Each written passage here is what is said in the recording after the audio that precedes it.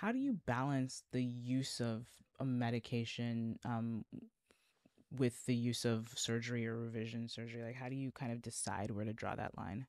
I think this is something that you need to have an engaged conversation with patients about, respect their autonomy and their and what their desire is with regards to treating their underlying disease. Because again, this is going to be a lifelong journey for treating obesity. And so I often tell patients that I live in a world of and not ors.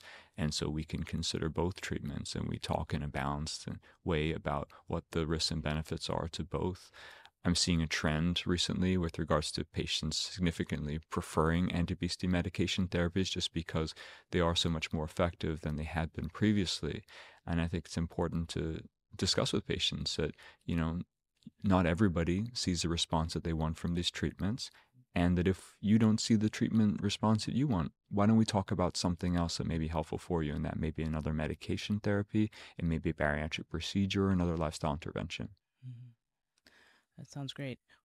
Let's see. Are there any key takeaways that you would like your fellow physicians to kind of take from these three presentations and conversations that you have that you feel like is mostly absent in the landscape of the conversation that's being had already? Sure. I'd like to reiterate that obesity is a chronic and complex disease, and that neither medications nor surgery is going to be curative. So what we need to do is